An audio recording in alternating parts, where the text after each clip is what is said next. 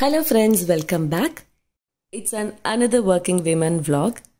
இன்னைக்கு ஒரு வீக்கெண்ட், ஒரு பிஸியான வீக்கெண்ட் எனக்கு இன்னைக்கு. இந்த வீடியோ ஷூட் பண்ணப்ப அந்த மந்த்ல எனக்கு யோகா எக்ஸாம் இருந்தது. ஸோ அதுக்கு நான் ப்ரிப்பேர் பண்ண வேண்டியது இருந்தது. ஆல்மோஸ்ட் 1 மந்தாகவே அதுக்கு எஃபர்ட் போட்டாச்சு அண்ட் ஃபைனலி எக்ஸாமும் எனக்கு நெருங்கிடுச்சு. ஸோ அதுக்கு ப்ரிப்பேர் பண்ணிட்டு இருக்கேன். Last 2 to 3 months it was very busy. Time எப்படி போச்சுனே தெரியல. And I was preparing for yoga YTT 300 exam. அதுக்கப்புறம் 50 hours ஆஃப் ஏரியட் யோகா டீச்சர் ட்ரைனிங்கும் முடித்தேன் நான். ஸோ இது மாதிரி நிறைய விஷயங்கள் பண்ணனால நிறைய டைம் இல்லை, நிறைய வீடியோஸ் கொடுக்க முடியல.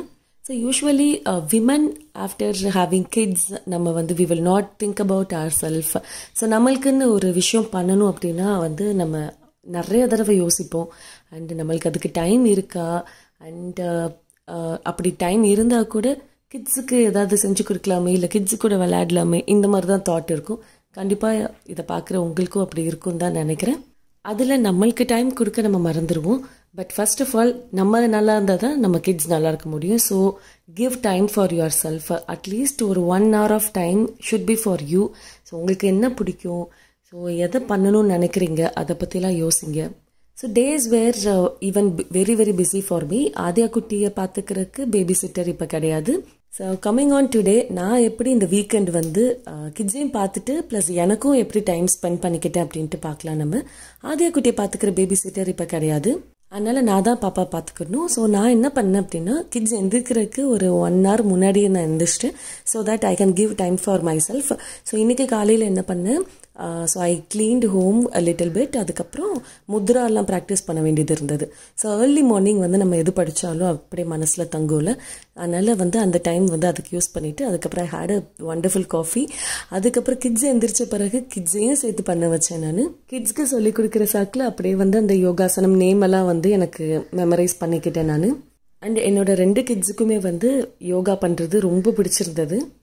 ப்ராக்டிகல்ஸ்லாம் ஓகே, தியரி எக்ஸாம் இருக்கும். So we need to right it. So அதுக்கு என்னோட நோட்ஸ் நான் வேர்டில் போட்டு வச்சுருப்பேன். அதை பிரிண்ட் அவுட் எடுத்து கொடுக்குறதுக்கு நான் அனன்யா கேட்டிருந்தேன். ஸோ அவளும் ஹாப்பியாக பண்ணி கொடுத்தேன். ஸோ இது மாதிரி கிட்ஸையும் வச்சு நான் மேனேஜ் பண்ணிக்கிட்டேன். அண்ட் லஞ்ச் வைக்கும் போது தான் இந்த 3-in-1 ஸ்டீமர் எடுக்கும் போது எனக்கு நிறைய கமெண்ட்ஸ் ஞாபகம் வந்தது. இந்த ஸ்டீமர் யூஸ் பண்ணி எப்படி ரைஸ் வடிக்கிறீங்க அப்படின்ட்டு கேட்டிருந்தீங்க. இந்த ஸ்டீமர் இது ரைஸ் வடிக்கிற பாத்திரமே கிடையாது. இது 3-in-1 ஸ்டீமர். இதில் வேக வைக்கிற ஐட்டம் பண்ணலாம். நான் ரைஸ் வைக்கிறேன். இதில் 2 லேயர்ஸ் இருக்கும். கீழே ஒரு பாட் இருக்கும், அதில் தண்ணி ஊற்றிட்டு மேலே இருக்க பாட்டில் ரைஸ் போட்டுட்டு நம்ம மூடி வச்சிடணும். அந்த மேலே இருக்க கிளாஸ் லிட்டை மூடி வச்சுட்டா அதுக்கப்புறம் ஒரு 15 minutes நம்மளுக்கு ஆல்மோஸ்ட் ரைஸ் ரெடி ஆயிடும். அண்ட் நம்ம அப்பப்போ போய் எடுத்து பார்க்கணுன்னு கூட அவசியம் இல்லை. அண்டு தண்ணி ஓவர்ஃப்ளோ ஆகவே ஆகாது. கொஞ்ச நேரம் ஒரு 5 minutes ஹை ஃப்ளேமில் வச்சுட்டு அதுக்கப்புறம் ஒரு 10 minutes நீங்கள் சிம்மரில் போட்டிங்கனாலே உங்களுக்கு ரைஸ் ரெடி ஆயிரும். அந்த தண்ணி வடிக்கிற பிரச்சனையே இல்லை. அதில் தண்ணி கீழே அதுவாகவே வடிஞ்சிரும். ஸோ நான் அதை வச்சுட்டு அதுக்கப்புறம் குட்டி குட்டி வேலையெல்லாம் முடிச்சுட்டு அதுக்கப்புறம் பார்க்குறேன் ரைஸ் ரெடியாக இருந்தது. இது எப்படி சட்டியில் வடித்து அந்த தண்ணியெலாம் வடிகட்டுறோல அதே மாதிரி நம்மளுக்கு இந்த பாத்திரத்தில் வந்துடும். இந்த மாதிரி இந்த மேலே இருக்க பாத்திரத்தை தூக்கிட்டா தென் கீழே இருக்க தண்ணி எல்லாம் வடிஞ்சிரும். இதில் ஒரே ஒரு டிஸ்அட்வான்டேஜ் என்னென்னா, கொஞ்சம் ரைஸ் உங்களுக்கு அந்த மேலே இருக்க சீவ்ஸ் அந்த வாட்டர் இருக்குல்ல, அது வழியாக கீழே விழுந்துரும். ஸோ எனக்கு I am perfectly fine with that. அந்த rice I use it for curd rice. அதனால் ஓகே, உங்களுக்கு அது ஓகேனா நீங்கள் வாங்கிக்கலாம். இந்த ப்ராடக்டோட லிங்க் கீழே டிஸ்கிரிப்ஷனில் கொடுக்குறேன். அன்னைக்கு எப்படியோ யோகா எக்ஸாம்லாம் முடிச்சாச்சு. அண்ட் ரொம்ப நல்லா பண்ணியிருந்தேன். ப்ராக்டிகல்ஸும் ரொம்ப நல்லா பண்ணியிருந்தேன்.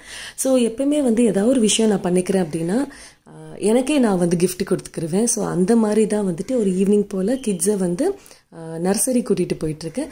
வீட்டில் நிறையா பாட்ஸ் இருந்தது. ஸோ இதுக்கெல்லாம் பிளான்ஸ் வாங்கலாம் அப்படின்ட்டு ரொம்ப நாளாக நினச்சிட்டே இருந்தேன். இன்றைக்கி ஏதோ தோணுச்சு, அதனால் கிளம்பிட்டோம். எனக்கும் செடிங்களுக்கும் ரொம்ப தூரம். ஆதியா குட்டி ஒரு 6 months இருக்கும் போது நான் நிறையா குட்டி குட்டி செடிகள் வச்சேன்.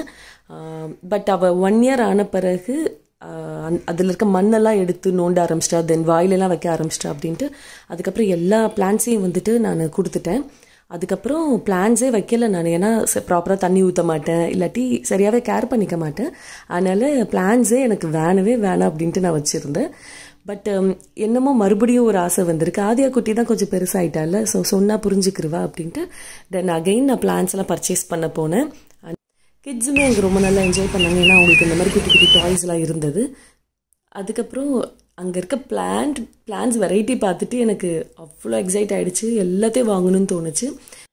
இந்த மாதிரி லாங் செராமிக் பாட்ஸ்லாம் நர்சரி டிஸ்பிளேயில் வச்சுருப்பாங்கல்ல, ஸோ அதை பார்த்து தான் எனக்கு மறுபடியும் செடியெலாம் வைக்கலாம் அப்படின்ட்டு ஆசை வந்தது.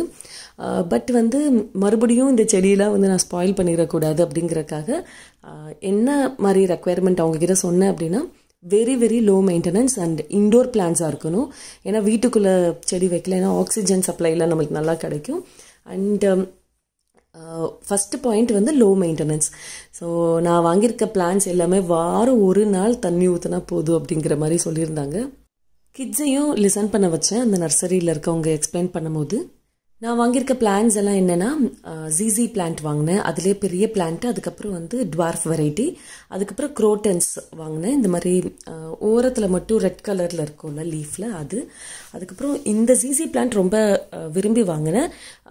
பட் கொஞ்சம் அழுக்காக இருக்குது, அதை கழுவிட்டா போதும். பட் வந்து பிளான்ட் ரொம்ப ஹெல்த்தியாக இருந்தது. ஸோ ரொம்பலாம் மெயின்டெனன்ஸ்லாம் கிடையாது, அது வாட்டுக்கு வளர்ந்துட்டுருக்கும். அண்ட் போத்தஸ் வாங்கினேன், அதுக்கப்புறம் மணி பிளான்ட் வாங்கினேன், ஸ்னேக் பிளான்ட், அதுக்கப்புறம் சிங்கோனியம் அப்படின்ட்டு சொன்னாங்க, 4-5 குரோட்டன் வெரைட்டி. அதுக்கப்புறம் ரொம்ப பியூட்டிஃபுல்லாக இருந்ததுன்ட்டு பீஸ் லில்லி 2 பிளான்ட் வாங்கினேன். ஸோ அது பூவும் பூத்தது. அண்டு பிளான்ஸ் எல்லாம் வாங்கி 2 months இருக்கும். இப்போ வரைக்கும் எல்லாமே ரொம்ப நல்லா இருக்குது. ஸோ கடையில் உள்ளவங்க பயங்கரமாக என்னென்னமோ எக்ஸ்பிளைன் பண்ணாங்க. பட் என் மனசில் என்ன ஓடிட்டு இருந்ததுன்னா, எப்படினாலும் நான் வாரம் ஒரு நாள் எனக்கு எவ்வளோ தோணுதோ அவ்வளோதான் தண்ணி ஊற்ற போகிறேன். ஸோ அந்த மாதிரி தோணிட்டு இருந்தது. பட் ஸ்டில் இப்போ வரைக்கும் பிளான்ஸ் நல்லா இருந்தது. அண்ட் இன்னொரு எனக்கு ஒரு அட்வான்டேஜ் அமைஞ்சது என்னென்னா, ஸோ கிளைமேட் இப்போ நல்லா இருக்குல்ல, இந்த டைம் வாங்கினனால மேபி பிளான்ஸ் இப்போ வரைக்கும் நல்லா ஹெல்த்தியாக தான் இருக்குது. கிட்டத்தட்ட ஒரு 15 பிளான்ஸ் வாங்கியாச்சு. ஸோ வாங்கணும்னு நினச்சது ஏதோ 4 பிளான்ட் தான் வாங்கணும்னு நினச்சேன். ஆனால் அங்கே அவ்வளோ வெரைட்டிஸ் பார்த்த பிறகு என்னால் மிஸ் பண்ணவே முடியல. 2 அரைக்க பாம் வந்து வீட்டுக்கு என்ட்ரன்ஸில் வச்சாச்சு. அதுக்கப்புறம் என்னோடய ஒர்க் ஏரியாவில் ஒரு க்யூட்டாக ஒரு குட்டியாக ஒன்று வச்சுருந்தேன். அதுக்கப்புறம் இன்னும் நிறைய பிளான்ஸ் வந்து ப்ராப்பராக அரேஞ்ச் பண்ணலை. இப்போ வரைக்கும் எது தோணுச்சோ அங்கெல்லாம் வச்சுருந்தேன். அதுக்கப்புறம் அப்பப்போ பிளேசஸ்லாம் மாற்றிக்கிட்டே தான் இருக்கேன் நான். இதோட என்னோட டே முடிஞ்சது. And weekend was very very wonderful. And இதோட இந்த vlog முடியுது. இன்னொரு எக்ஸைட்டிங்கான ஒரு vlogஓட நான் வரேன்.